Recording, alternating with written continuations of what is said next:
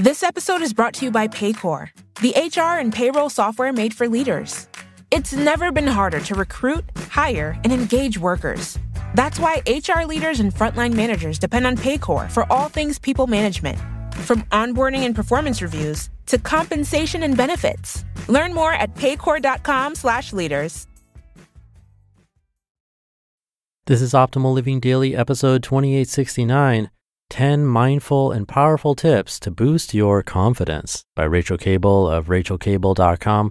And I'm Justin Malik, the guy who reads articles, book excerpts, and more to you every day, including holidays. It's always with permission from the authors or websites.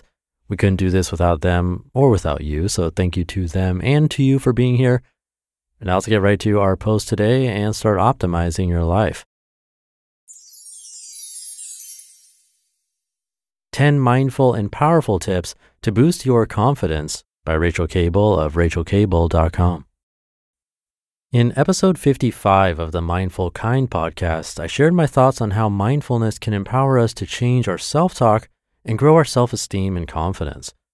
However, I also wanted to share some powerful and mindful tips you can start implementing today to further increase your confidence and help you genuinely believe in yourself. Number 1, be your biggest cheerleader.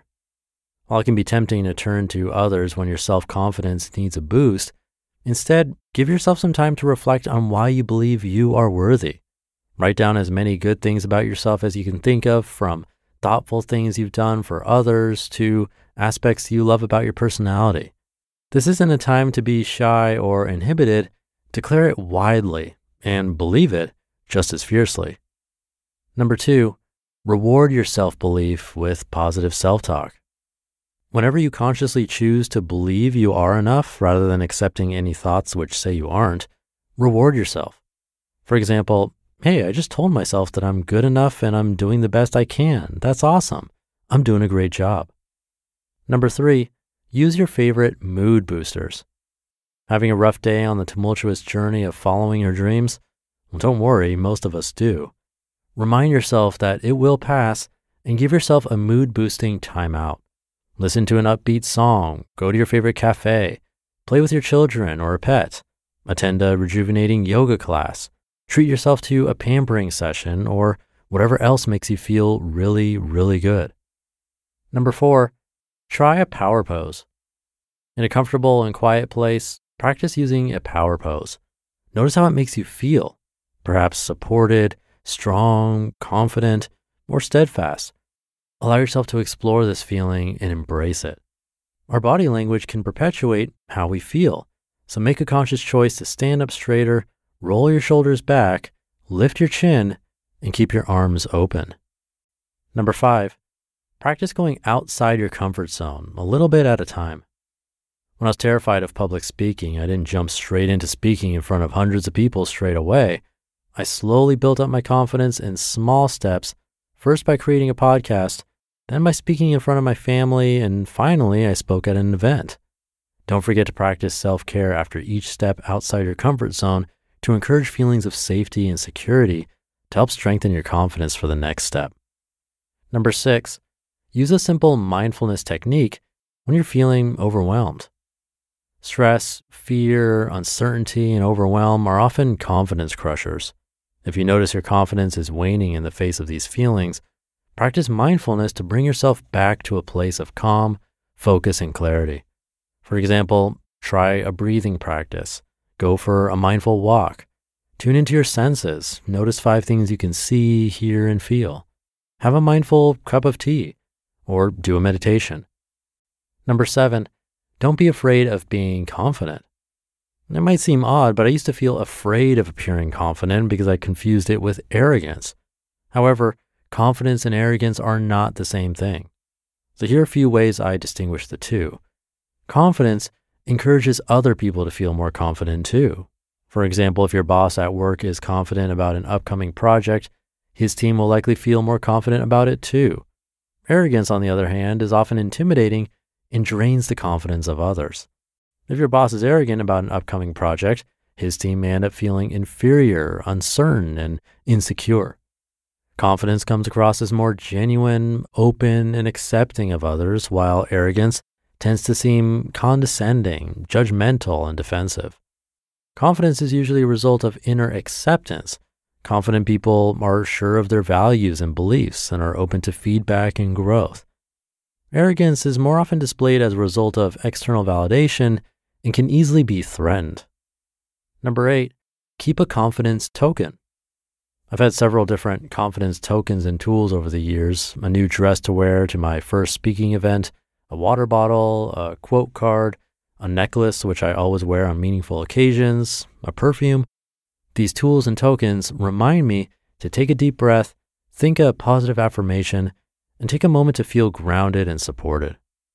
Number 9, be kind. Kindness is my favorite confidence booster. When I make the conscious choice to go out of my way to be kind to someone else, I feel good. When I feel good, I exude confidence. Choose to be kind by sharing a smile, listening to someone with openness, buying a coffee for a friend, leaving a thoughtful comment on social media, or calling a loved one to see how they are. And number 10, believe you are a confident person.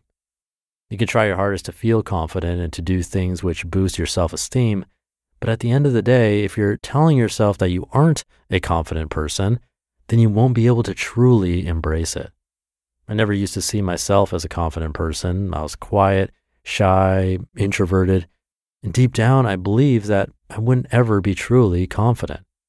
I encourage you to ask yourself, do you think you are a confident person? If the answer is no, then try to consider the following questions. How can I start to see myself as a more confident person? What can I do to strengthen my self-belief? And which thoughts need to change before I can see myself as genuinely confident? Sometimes it's not what we actually do that defines our confidence, it's how we see ourselves. If you can start to see yourself as a more confident person, then the rest will follow. You just listened to the post titled 10 Mindful and Powerful Tips to Boost Your Confidence by Rachael Kable of RachelKable.com. This episode is brought to you by Paycor. Paycor empowers leaders to build winning teams. With Paycor, leaders can recruit, onboard and train employees, set goals, and drive performance. If you're a leader, everyone depends on you. Who do leaders depend on? Paycor. Learn more at paycor.com/leaders. Thank you to Rachael. The power posing one is a really fascinating one to me. It was being debated off and on over the many years that studies were going on, but they kept being done.